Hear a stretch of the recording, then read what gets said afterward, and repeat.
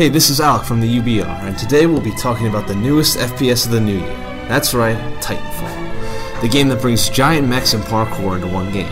Yeah, well, that's the one. First off, this really split me into multiple opinions.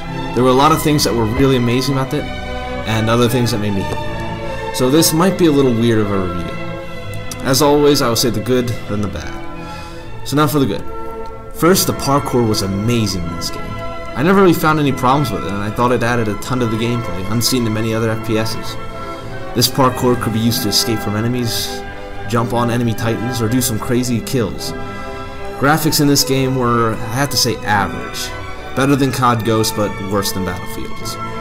This didn't really have an effect on how much I liked the game. I just wanted to add it to the good section to make it almost as large as the bad section. Titans were a really cool addition to the game. Having giant mechs to crush your enemies was always cool. Now I hate to say it, but, well, that's all the good parts of the game. Now when I played this game for the first time, I loved it.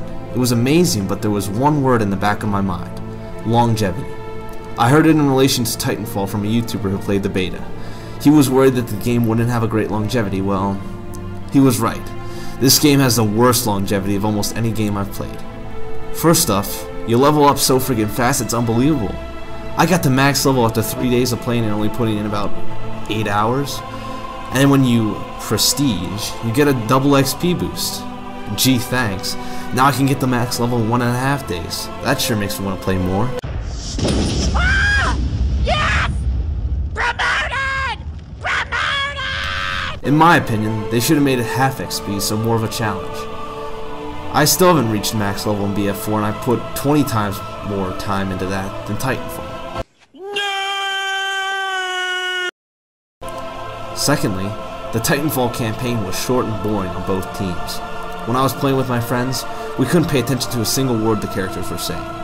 All I remember was a huge explosion at the end of it that made no sense whatsoever. Another thing, no matter if you won or lost, you continued through the campaign, meaning you would usually lose every single game because the teams would stay the same. Then, Titanfall has the smallest customization menu I've ever seen. Less than 10 main weapons and only 3 pistols, and 4 anti-tank weapons. Are you serious? I could have lived with a small customization menu if the guns didn't all feel the same. Yes, gun physics are horrible in this game.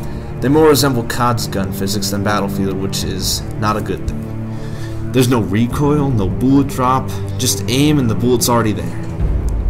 Although I like the idea of Titans in this game, they weren't implemented the best. They had different weapons, but the 40mm cannon was obviously the best, making Titan-on-Titan combat boring and more like whoever shot first wins.